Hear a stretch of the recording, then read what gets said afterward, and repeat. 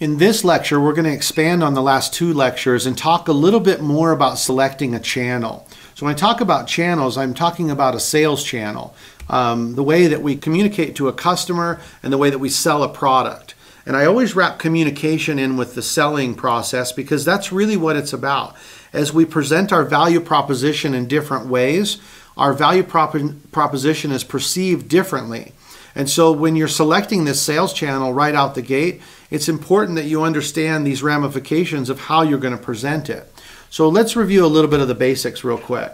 So the goal of a startup, we talked in the very first lectures, a startup is a temporary organization that's designed to search for a repeatable and scalable business model.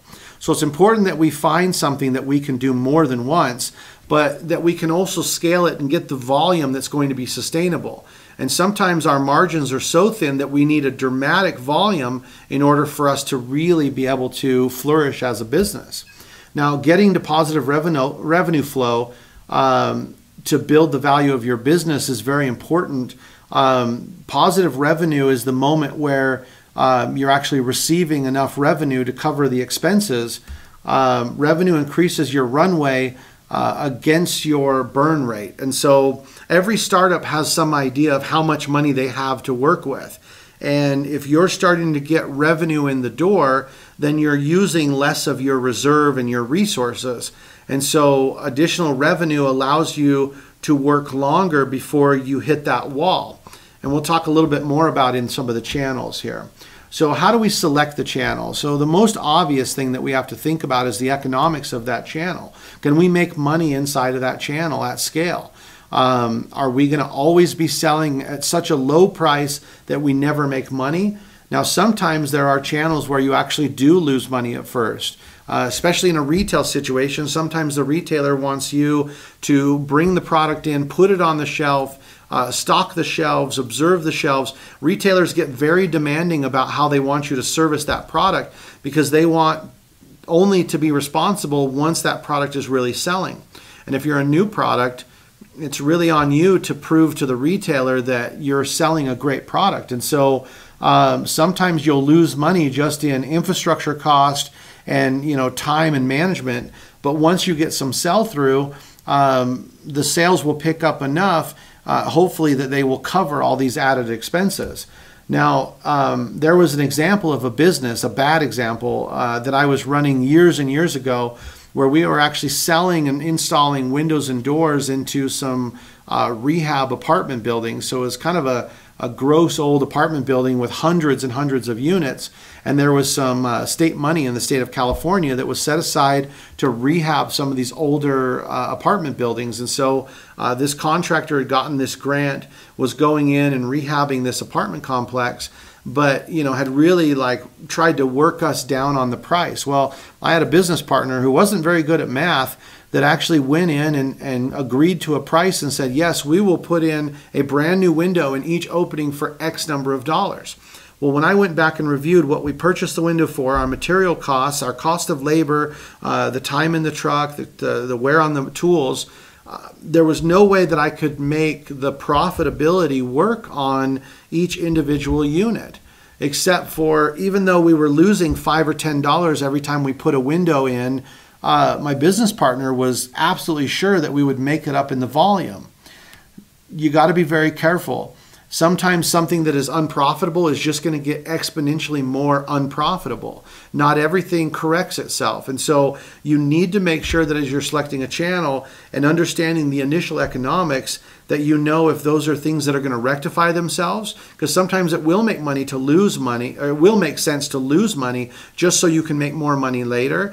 And sometimes the economics are such that you should make money all along. And if you're not going to make money at first, then it's just a bad deal. And so be very careful to evaluate that correctly.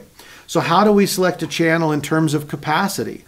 So sometimes us as a business, we have an idea, we've built a prototype, but how are we really going to fulfill on what we need to fulfill on? And so I've seen this same mistake happen where somebody comes up with a product, they prototype it out, they get somebody that says, hey, I'd like to buy 10,000 units of that product. Well, how do you manufacture it? Going to a third-party manufacturer sometimes might be so expensive and you have to front so much money that it doesn't make sense. And sometimes setting up the machinery yourself to do it is just wildly expensive. And so you can't go broke just to fulfill on a contract. You've got to make sure that you know your equipment costs, you know your material costs, that you've got the right suppliers available, and that you've got the right employees. Because sometimes the employee that you can afford is not a good enough, skilled employee to really hit the profit margin. And so this is another hard area as a founder, that we hire the person we can afford as opposed to the person that we need. And it's very important for you to really evaluate, who am I hiring, why am I hiring them, and know when it's appropriate to take a risk. Many, many times in previous startups have I hired somebody that was, even as much as double the payroll budget that I had for a particular position, but I did it because I knew that that person would pay off a lot faster and be a better long-term asset than somebody that I could afford that met my budget. Now, obviously you have to have that money in the bank. If you have no money, then you really have no option. It's not right to ask people to do things for you for free with the hope that someday you'll figure out your business. And so you got to be careful to have the integrity to, hire people correctly. But, sometimes it's about, hey, I have this money, I had it allocated to something else, but you know what? I'm going to make a decision to allocate it to my payroll budget, hire a better employee, because they're going to ultimately get me to the finish line a lot faster. So another consideration in selecting a channel is timing. So what is the right time to go into a particular area? So how much runway do you have? Do you have enough money, and is your burn rate such that you can continue in that channel while it builds? So that typically is what the problem is I know I can be successful in this channel, but it's going to take a while to build that channel. Is there a plan for now and how you're going to make money now, and then a different plan for later? Sometimes the channels we go into today are going to be very different than the channels we go into down the road. And then, is the market seasonal? Some people start a business, right in Q4 during the holiday season, and they have a big rush, a big boom, and then they get to January, middle or end of January, look around and realize we have no sales. We staffed up and we got operations going as though that Q4 was going to be our entire year. So it's important that you understand the channel and how that channel reacts based on seasonality. Some businesses have no seasonality, but a lot of businesses really do. Are there international concerns? Are there things going on in other parts of the world? Carnival in Brazil has affected my business before. Chinese New Year has affected a business before. And so it's important that you know who your partners and suppliers are and how that affects your materials, your finished goods.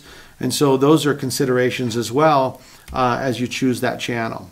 So understanding pricing, customer segmentation, and then how you reach through that channel, all of these last few lectures fit together as you make a decision of how you're going to ultimately go to market. Okay, I hope that was helpful. I'll see you in the next lectures.